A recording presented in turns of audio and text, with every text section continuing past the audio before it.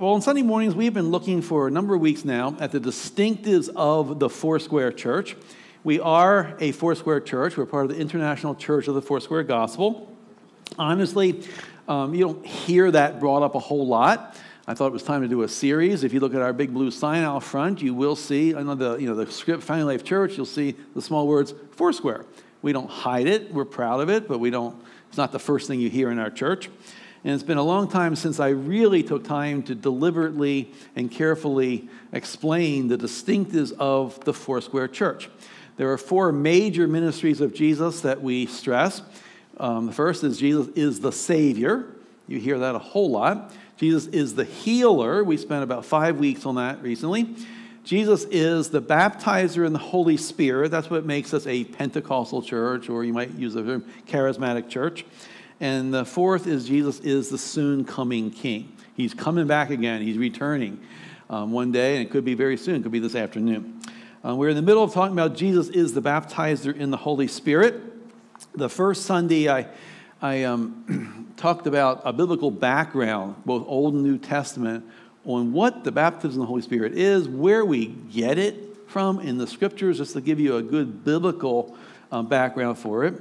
Last week, I mainly emphasize misunderstandings about it, because there's a lot of misunderstandings about the baptism of the Holy Spirit, and people get very concerned or offended or upset because they misunderstand it, and many times churches misrepresent it. They give it the wrong emphasis. And I hope you picked up near the end of my message last Sunday that the sole purpose of the baptism of the Holy Spirit is to promote Jesus Christ. It's not to promote gifts of the Holy Spirit, not to promote speaking in tongues, not to promote prophecy or gifts of healings or other gifts that are renewing in the Scripture. The whole purpose of the Holy Spirit himself is always to promote Jesus. The gifts are to promote Jesus. If you ever see the gifts used in a way other than that, there needs to be an adjustment. If you visit a church and it's all about the gifts, there needs to be an adjustment, because it should always, always, always be all about the Lord Jesus Christ. And I hope you can say a big amen to that. There's never been a shortage of opinions in the world. You know that. All you have to do is get married. And you find out that the two of you have different opinions, right? I remember the pastor that married us. He was a Lutheran pastor out in Northern California. And we were discussing... Well, I thought we were discussing, not that it's relevant this morning per se, but we were discussing if it's necessary in a church for every person in the church to have exactly the same convictions about theology before you take communion together. That was the substance of the discussion. And Pastor Muley, who's now with the Lord, told me, he said, well, George, he said, if you had to have perfect agreement on doctrine in order to take the Lord's Supper together, I couldn't take the Lord's Supper with my wife. I never forgot that. There's lots of opinions in the world. There's lots of opinions in this room right now. If you're married, there's difference of opinion between you and your wonderful spouse. When Paul went to Athens, he ended up meeting with the group called the Areopagus, and the book of Acts, chapter 17, verse 21 says, now all the Athenians and the foreigners who lived there would spend their time in nothing except telling or hearing something new. They just got together every free moment when they weren't working, got together and went to the public square just to hear some new thought, some new idea, some new trend. And, of course, we see the same today. I mean, if you're on social media at all, if you watch Facebook Reels or something, there's just no end to differences of opinion. Read differences of opinion on how to lose weight. What diet is good? What's bad? What works? What doesn't work? And you have vastly opposing ideas on the same platform. And if you're smart, you say, well, they can't all be true. What is true? What is behind that person saying you need to eat nothing but red meat? And somebody else saying, well, it's a keto diet. And somebody else, a low carb. I mean, it's all these different opinions. And yet people will hold dearly to them and fight over them and say, no, this is the one that works. This worked for me, therefore it's what everybody needs to be doing. One of the things that was so refreshing about Jesus' ministry is he didn't just enter the fray with some new opinions that could be tossed about and entertain the itching ears of people that just want to hear something new. But Scripture says that he taught as one who had authority, not as the scribes. When he talked, you sat up and listened. When he talked, you knew this was a different level. This was not what you were used to hearing in the synagogue, where there were all these opposing ideas and different factions. But when Jesus taught, when he spoke, he taught as one who had authority. He wasn't just a new and different opinion. There was something that set him apart, something different about him. There was this authority in everything he said. When it comes to theology, like we've said, there's no end of different opinions on different topics. And people make statements all the time about God. You hear people in wherever you live and work or go to school all the time that make concrete statements about God, and there's no foundation for what they say. It's their assumption or their conclusion, and they espouse it as though it's authoritative, and yet there's no authority behind it. They'll say, well, my God wouldn't do that, or I believe, all roads lead to heaven. It doesn't matter. They're all the same. And people say all kinds of things, and yet there's no authority behind them. Their only foundation is their opinion or their experience or what they want to believe. What makes them feel best? What makes them feel more at peace or happiest or assured or comforted? When I was in my early 20s and going through a pretty serious faith struggle, questioning, is Jesus really God? Questioning, is the Bible truly the Word of God? Can I trust it? Is it without error? One of the overarching questions in my mind was, maybe I've just believed that because I was raised to believe it. Just because my parents taught me that, therefore I was raised in this Christian realm, Christian framework. I was raised to believe Jesus was God and the Bible was true. And I questioned if I just believed it because I was raised in it. And a lot of people, the convictions they have are just because that's what they were raised in. And they never really questioned it. And I've noticed the older people get, the more they tend to become resolute in what their convictions always have been, and they even stop questioning or thinking. They say, well, this is how I am. This is how I was raised. And that's you can't even entertain a discussion with them because they're so resolute in how they've always been. And often it's a certain church background.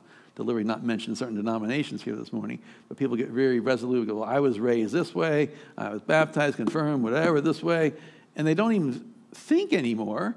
They don't even look at what the Bible says anymore. It's just this assumption, well, this is just what I am. We want to base our life on truth. We want to base our theology, our convictions on the truth of the Word of God, not on, well, I was just raised this way. My family's always been this way for generations.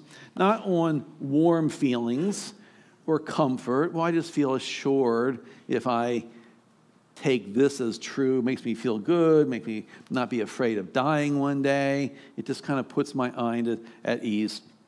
We want to be people that have our theology, what we believe, based on a good basis, a solid foundation on the truth. And of course, the truth is the Word of God.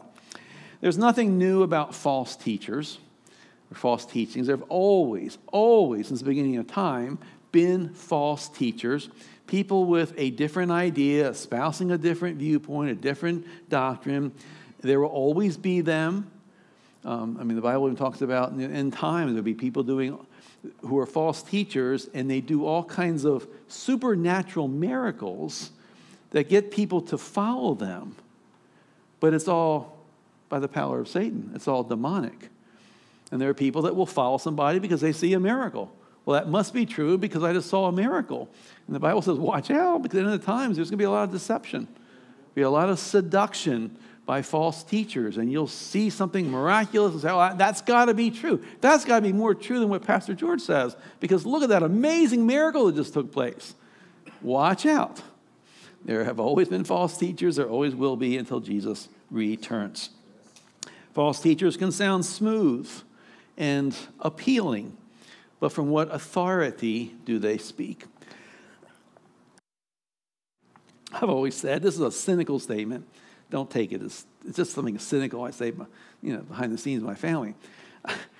Denise, you'll like this. I've always said that any preacher that has a British accent automatically is thought to have more of the anointing of God on his life. Just because of the sound of that voice.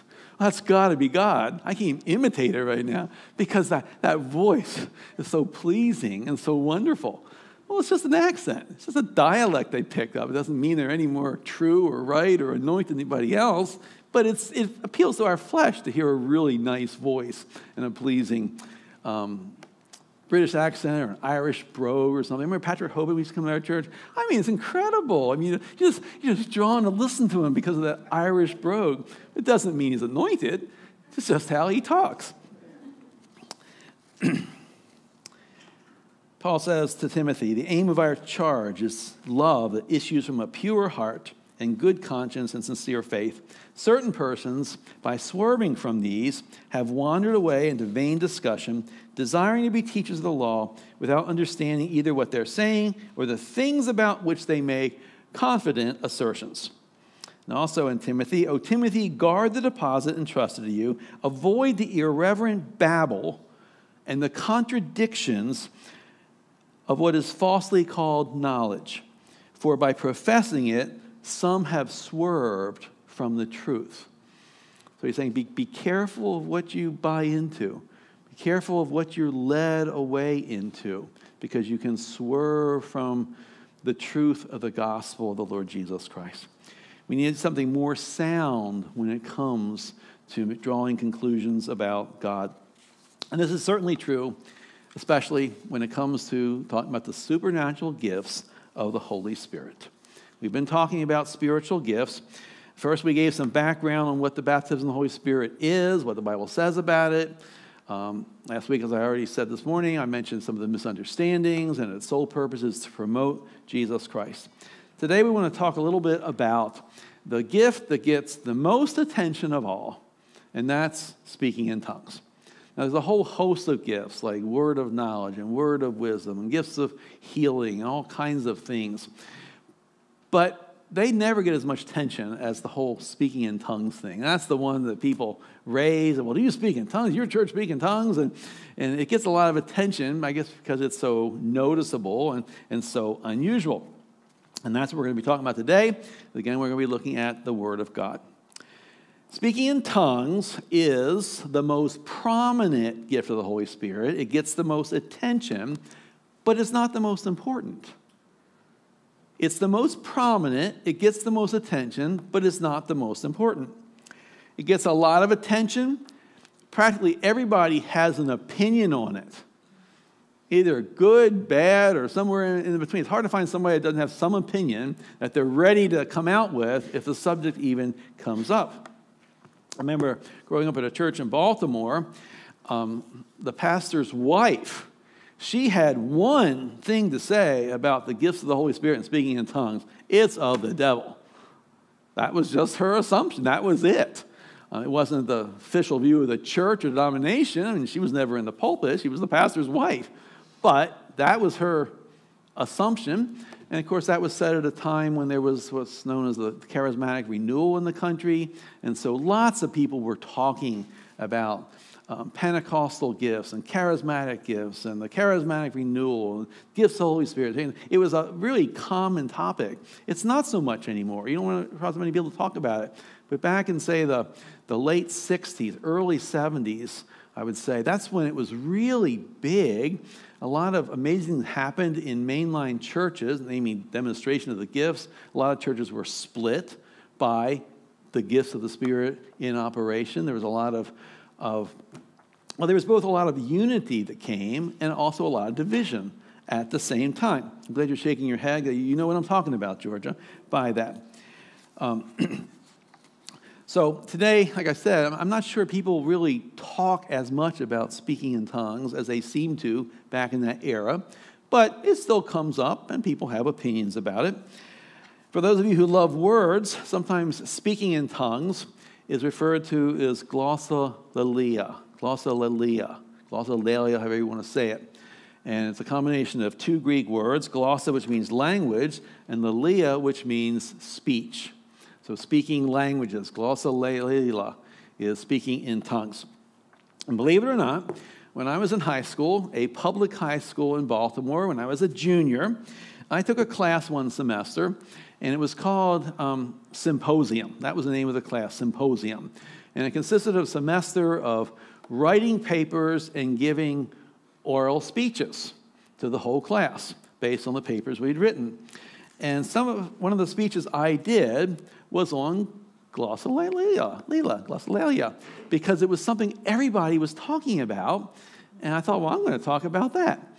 And I drew a lot of my material for that speech back when I was a junior in high school from a book called, some of you will have heard of this, They Speak with Other Tongues. Remember that book, Dan and Georgia? They Speak with Other Tongues by John Sherrill. It's still available on Amazon. I looked it up this week. You still get it. In Scripture, speaking in tongues is the most immediate evidence of the baptism of the Holy Spirit. Now, hear my words carefully. I didn't say it has to be the first evidence. I said it's the most immediate evidence of the baptism of the Holy Spirit. Most commonly, it's the first gift that comes, but it doesn't have to be. And some examples of that from the day of Pentecost, firstly. When the day of Pentecost arrived, they were all together in one place, and suddenly there came from heaven a sound like a mighty rushing wind, and it filled the entire house where they were sitting. And divided tongues as a fire appeared to them and rested on each one of them. And they were all filled with the Holy Spirit and began to speak in other tongues as the Spirit gave them utterance. So in that case, speaking in tongues was that initial evidence that the baptism of the Holy Spirit had come upon them.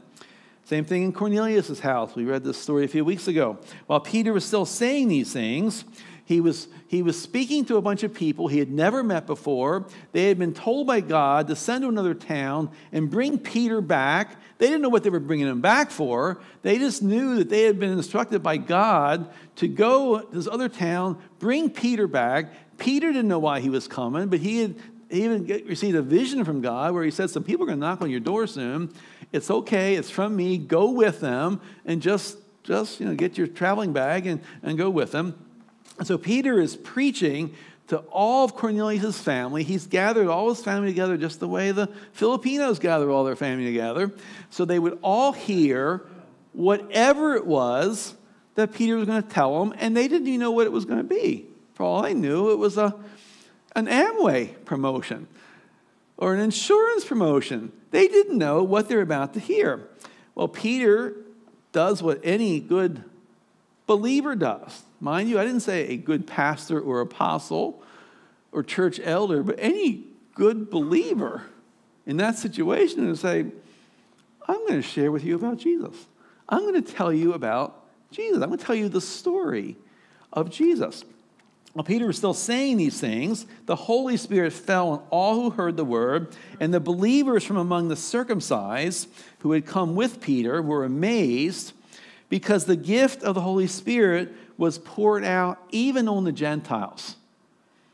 They were living with the presupposition, well, it's just for us good Jews that have put our faith in the crucified and resurrected Jesus. And here they are seeing Peter share the gospel with Gentiles who weren't circumcised, obviously non-Jewish, they were Gentiles, and all of a sudden, the Holy Spirit comes upon them. And how did they know the Holy Spirit came upon them? For they were hearing them speak in tongues and extolling God. And then Peter declared, can anyone withhold water for baptizing these people who have received the Holy Spirit just as we have? We emphasized a few weeks ago that the Holy Spirit came even before water baptism. You can't tell the Holy Spirit what he's not going to do or what he shouldn't do. Don't even try. Don't even try, because you'll be proven to be wrong every time. And the initial evidence in that case, in Cornelius' house, for the baptism of the Holy Spirit was something obvious, something amazing, namely speaking in tongues, the glossolalia. In Ephesus, and when Paul had laid his hands on them, the Holy Spirit came on them, and they began speaking in tongues and prophesying. So again, you see the tongues are typically, most often, like the first demonstrative evidence. Samaria, then they laid their hands on them, and they received the Holy Spirit. Now, when Simon saw that the Spirit was given through the laying on of the apostles' hands, he offered them money.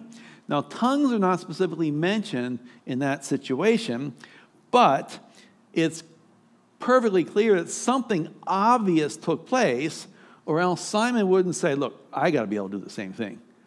I got some money. I'll give you some money if you teach me that trick. If you teach me how you just did that, where you laid hands on people, said some words, and suddenly they're speaking, something has happened. It didn't say speaking in tongues, but that's most likely what happened, what amazed Simon. So he, whose heart was not right, thought he could buy the gift of God with cash. The pattern that we see in Scripture, and the pattern we most often see in real-life experience, is that the gift of speaking in tongues is the initial evidence of the Holy Spirit's baptism. Does it have to be the initial evidence? No. No, 1,000 times no. But it often is. I think it usually is. But in the scripture we looked at last week, it says the Holy Spirit gives out his gifts as he will. So he can give a different gift. He doesn't have to give that one, but typically it seems to be what most often happens. Of what use is the gift of tongues? I mean, why even have tongues? Why does the church even need them? Why even bother ourselves talking about them? Well, again, I'll answer my questions from Scripture. With tongues, we can speak supernaturally to God. Paul's letter to the Corinthians, for one who speaks in a tongue speaks not to men, but to God, for no one understands him, for he utters mysteries in the Spirit. I think every believer has to come to times, maybe even frequent times, when we feel helpless to even know what to pray for. We feel overwhelmed. We're not even sure what to ask the Lord for in certain situations. That's a golden time to use the gift of speaking in tongues. Because where your wisdom stops, where your ability to say, well, I think I'll pray this and this and this for that person, and you say, I don't even know what to pray. I just don't even know what to ask for. That's a golden time to use the gift of speaking in tongues. Tongues provides that supernatural release, the ability to express our innermost feelings to God, maybe even deeper than our own consciousness, unhindered by the limitations of our human mind. Unhindered by the limitations of our human mind. All of our human minds have limitations. They have great limitations. And tongues is deeper than that. So when we use that gift of tongues, we're not hindered by those complicated thinking processes that keep some of us awake at night even. Tongues are a way that believers may glorify God. This is what the believers in Caesarea did. In Acts chapter 10, for they were hearing them speaking in tongues and extolling God. They were worshiping. The gift of tongues goes right along with worshiping God. If the Lord has given you that gift, use it during a time of worship, whether it's at home alone or in your car when you're worshiping or in a Sunday morning service when kind of under your breath softly you're using the gift of tongues. Use it as part of your worship of God. Praying in tongues, according to the Bible, will edify ourselves. Paul says that in Corinthians. The one who speaks in a tongue builds himself up. Again, I don't get this stuff from my own thought processes, my own mind. I try to draw from Scripture with everything that we teach and preach in this church. The one who speaks in a tongue builds himself up. What am I to do? I will pray with my spirit, but I will pray with my mind also. I will sing praise with my spirit, but I will also sing with my mind also. Did Paul consider the gift of tongues important? Well, most of you would respect the Apostle Paul, and yes, he did. He said, I thank God that I speak in tongues more than all of you. He would never say that if he did not think it was an important gift, if he thought it was useless, if he thought it was superfluous. He wouldn't say it if he didn't think there was some edifying use in doing it. He says, I thank God that I speak in tongues more than you all.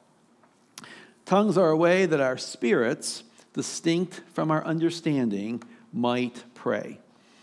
When we're praying in our native tongue, we put words together and we understand what we're praying, we understand what we're asking.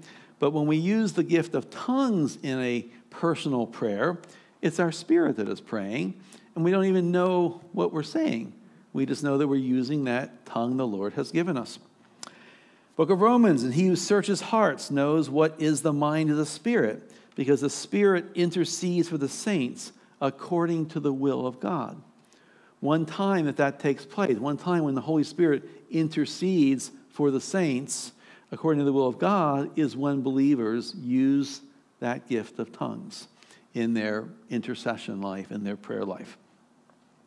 Tongues provide a way of praying when we just don't know what to pray. Paul says, what am I to do? I'll pray with my spirit, but I'll pray with my mind also. I will sing praise with my spirit, but I'll also sing with my mind also. Great example of this from my wife's life. My wife obviously had parents. She had a mother and father. Aren't you glad to hear that? She wasn't immaculately born or something. So I had in-laws. I'm trying to work into my story. That's why I'm hesitating. I had in-laws. And Beth's father, when she was a young girl, like 16 or so, he had a massive heart attack. And I think he had to stop work at that time and go on disability, Social Security, because he couldn't work. And that was a turning point in his life. It was a turning point because he had backslidden. He had been a strong believer. He had been a pastor. He met his wife in an Assembly of God Bible college. And was it Springfield, Beth? Springfield. And things had happened to him on the mission field. And he came back bitter, mad, angry. He left the ministry. He got secular jobs. Some of Beth's earliest memories, which always kind of affected my heart whenever she talks about this, is going to church, sitting next to her mother, and having her mother cry all during the service because her husband wasn't with her any longer. They had met in Bible school. They had gone to the mission field together. They had pastored a little church in Michigan together. And here she sat in church Sunday after Sunday with her young daughter, other children much older than Beth, and there's no husband next to her. And she just cried through worship, cried through the service, and Beth saw her mom crying, and she told me about it. And it still really affects me when I think of what my mother-in-law went through. Well, thankfully, when he had his massive heart attack, that was what got his attention. And he came back to the Lord and decided that from then till the moment the Lord took him home, he was going to serve Jesus with every ounce of energy he had. And so when I came upon the scene and met Beth in the late 70s and met her parents, I met the father-in-law that had come back to the Lord, that was using his every ounce of energy to serve the Lord. He was unstoppable. When he retired, he'd put on his suit every morning and grab his Bible and head off to hospitals or nursing homes. He became the pastor of the seniors, an unpaid position in their church. He had Bible studies for seniors. He picked them up in their car, him and his wife, and take them to Bible studies and take them home afterwards. I mean, the father-in-law I knew was every ounce of energy was used to serve the Lord. But he knew that one day the big one was going to come again. He had had enough heart attacks. He had gotten the paddles a couple times, the electrical shocks and all. And he told his wife, I don't want to do that again. It was too painful, too awful. Next time I have a heart attack, let me go. Let me go home to Jesus. And so sure enough, in December 1994, I almost remember the exact date. I know it was December 94, sitting in his armchair at his house. It was lunchtime. His wife was making soup on the stove for both of them. He was actually sitting in his chair with his Bible, preparing a funeral message for one of the seniors that had died at church. And that's the moment when he was stricken, when the Lord said, it's time. You're preparing a sermon you'll never get to preach. And there's his wife watching him. She knows what's happening. She knows he said, I don't want the paddles again. Just let me go home. And so she sat there, didn't call 911, but what she did do, and this brings us back full circle, she just sat there and prayed in tongues. She just sat there and prayed in tongues with her husband while his spirit went to heaven. And I think she waited like 30 minutes or so. And then she picked up the phone and, called her Beth's brother, and I don't know who else she called. Probably the paramedics had to come. They had a certain procedure and things like that. But that's what she did. What an excellent example in my mind of how that gift can be used. What else are you going to pray at that moment? What else are you going to do at that moment? And she did what was very natural to her, and that's just talk to the Lord in that heavenly language that he had given her. When tongues are combined with the gift of interpretation of tongues, that's a separate gift of the Holy Spirit, the church will be edified. And I'll explain a little bit more in a minute. So with yourselves, since you're eager for manifestations of the Spirit, strive to excel in building up the church. Can I just say this morning that when you come to church on Sunday morning, please have it in your heart, what can I do to build up the church today? What would the Lord have me do at Family Life Church today? Please, please, please don't just come out of some obligation. Well, it's Sunday morning. I guess I should go to church. Hope pastor doesn't preach too long.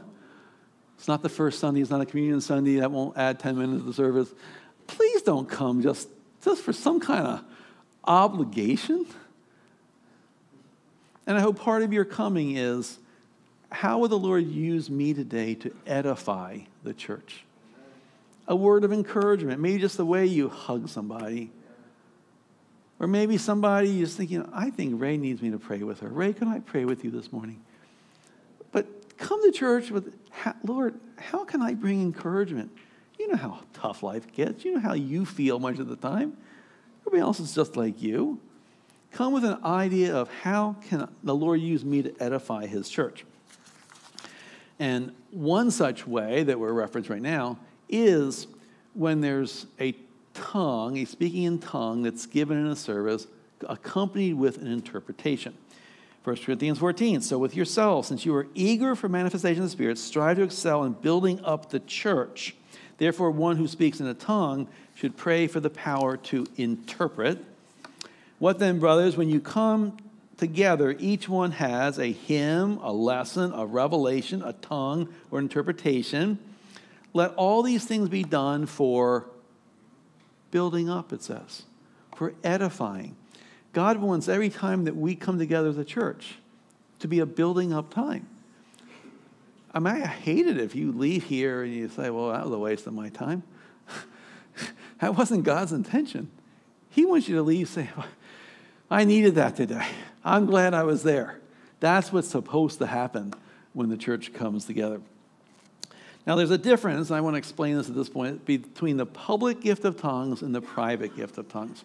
The private gift of tongues is when the Lord has given you the ability to speak in tongues, and you use it in your private worship. You use it in your private devotion time, maybe just on a Sunday morning or worship time, just kind of under your breath. You're speaking in tongues. You're not saying it loudly. People barely hear. They're next to you, maybe they hear it, but no one else is hearing it. You're not saying it for anybody else. It's just that private gift of tongues. But there's also a public gift of tongues. And that's when Just like recently we've had a few Sundays when somebody came out with a word from the Lord in English that we all understood, we're all edified by, when there's a very obvious message given in tongues. That kind is, according to Scripture, always supposed to come with an interpretation. Otherwise, it avails nothing. It doesn't edify anybody. It doesn't do anything for anybody, right? Nothing. We don't come together to waste each other's time.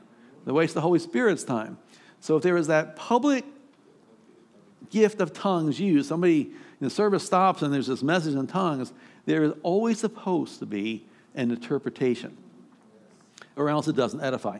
Usually the interpretation is from a different person, but I've seen it done where no one else spoke and the person that gave the tongue pauses and then they interpret it. But it really is supposed to be interpreted. We don't want a habit of people just coming out with loud gifts of tongues and no interpretation. It might happen sometimes just because it happens. I've experienced that too. But it's really not how it's supposed to be. It's not the ideal. We wouldn't promote that or encourage that. But there is this difference between the public gift of tongues and the private gift of tongues. How important is the gift of tongues? Again, let's look to the Scriptures, not our opinions. Paul makes it clear in the text that it is a secondary gift. Love never ends. As for prophecies, they will pass away. As for tongues, they will cease. As for knowledge, it will pass away. So it's not a permanent gift. It's not going to be in heaven. Nobody will be speaking in tongues in heaven one day. 1 Corinthians 14, pursue love and earnestly desire the spiritual gifts, especially that you might prophesy. For one who speaks in a tongue speaks not to men, but to God, for no one understands him. But he utters mysteries in the Spirit. So he means when somebody speaks out in a tongue in the service, no interpretation, it doesn't do anything for the rest of us. On the other hand, the one who prophesies, meaning one who speaks a word in English, in our case, speaks to people for their upbuilding and their encouragement and their consolation. So in the scheme of things, tongues are not as important as love. They're not as important as prophecy. But it's not to say that there's no place for them. Paul also says, we mentioned this before, I thank God that I speak in tongues more than all of you. So he wasn't saying, let's discount it, we don't need it, let's throw it out with the garbage. So my brothers earnestly desire to prophesy and this is a really key passage for this morning, I don't know if this will be on the screen, do not forbid speaking in tongues. But all things should be done decently and in order. So if you have a problem with the whole idea of speaking in tongues, if you don't even like this message today because you think, what is he talking about? Just remember the Bible does say, don't forbid it. Don't forbid it. Maybe there's something you need to grow in, something you need to learn about, something you need to open up your heart to. Don't be one of those that forbids it, like the pastor's wife I grew up with. It's all of the devil. Well, I mean, she was speaking out of ignorance, quite honest. She's a precious woman, but it was so outside her realm of anything, it just seemed like it has to be wrong. And I mentioned this early on in talking about the baptism of the Holy Spirit, all things should be done decently and in order. Everything in God's church should be done decently and in order. Everything in a Pentecostal service should be decently done and in order. I've seen things done wrong. In particular, I went to a service once in Canada. It was in Toronto at a time, a season when there was just a lot of talk all over the country about what the Holy Spirit was doing in Toronto, Canada. And so a bunch of us pastors, we wanted to see what was going on in Toronto. So I went up there with, I think Pastor Harry was there, and Pastor Glenn, and Pastor Cozy, and a bunch of us went up to Canada to the Airport Vineyard Church, that's where it was, to see what was going on and observe. And after all, if there's something we need to know about, we certainly want to bring it back. And if it's something we don't want to know about, we don't want to bring it back. But let's just be open and see what's going on. And this is not a critique on everything that I witnessed there, but one thing I did see that I really, really strongly disliked was in the middle of a sermon that the pastor was giving, someone in the audience decided it was a time to break out in holy laughter. Maybe you never heard of holy laughter. Somebody in the congregation starts laughing like he just told them the best joke they ever heard, and everybody around them started laughing. And a lot of people go, this is God. I'm thinking, this is not God. When a man is up on the platform preaching from the Word of God, don't distract that. Yes. Don't distract from the preaching of the Word of God with what you think is some gift of the Holy Spirit, which I think was total flesh. Attracted a lot of attention. You know, people left the service. They didn't talk about the preaching of the Word. Did you see what happened in the service? You see the laughter? And they'll go home talking about the holy laughter. You shouldn't go home today talking about speaking in tongues and about holy laughter. Talk about the Lord Jesus Christ and how great a Savior we have, and how everybody needs to know Him. Okay. A Sunday school teacher asked her class one day, what do you do when somebody gives you a birthday present? Little girl in the class answered, you say, thank you, unless it's clothes. And then you put a sad look on your face. We've all been around selfish children at Christmas who rip open their gifts, even nice gifts, toys, without any gratefulness. They just open one, set aside, open the next, until there's no more to open up. Some people do that with the gifts of the Holy Spirit. They're just like gifts on Christmas Day. They don't mean much of anything. They're just kind of, wrap it up with colorful paper and a nice bow. But God gave the gifts of the Holy Spirit to promote Jesus in our lives, in His church, and throughout the world. And God desires, and this is Scripture, that we desire spiritual gifts in order that Jesus be elevated. We don't want to be people that just, I want nothing to do with that. I'm not touching that. I don't think we need that. Because the Bible talks about them and says, desire them. And don't forbid speaking in tongues. Pursue love, earnestly desire the spiritual gifts, especially that you might prophesy. We don't want to be found arrogantly sitting in judgment on gifts of the Holy Spirit. We don't have the attitude, well, thanks, but no thanks. I'll leave that for somebody else. I want nothing to do with that. There are many who recognize possible abuses and conclude that since the gifts can get out of hand, and because they can be unbalanced, that it'd be better to just leave them well enough alone. There's a lot of people in that camp. Maybe it's like the pastor's wife I had growing up. Just, I've heard some stories. It's better just to leave that well enough alone, have nothing to do with it. That would be like getting rid of your children because they're bad sometimes. Or not eating out because you got food poisoning once. Yeah, there will be some excesses. There will be some things that really don't unfold the way they're supposed to in the exercise against the Holy Spirit. But don't throw out the baby with the bathwater. That's what we're saying here. Even as early as the Corinthian church, there were problems surrounding the use of the gifts. But Paul's answer was to bring teaching to that situation. Bring correction and bring teaching. Not, we're not going to allow that in the church anymore. When we place ourselves up as critical judges of the Holy Spirit, we actually end up quenching the work of the Holy Spirit. Like Saul, before he became Paul, was obstructing Jesus. So we too, if we're not conscientious about the Word of God, we can actually be unintentionally fighting against the work of God instead of going along with what the Lord is trying to do. Our job is to seek Jesus and to seek to know Him in His fullness. And one way to do it is through the gift of tongues. It's a gift that God created. It's announced in the Old Testament, book of Isaiah, for by people of strange lips and with a foreign tongue, the Lord will speak to His people. It was poured out on the day of Pentecost.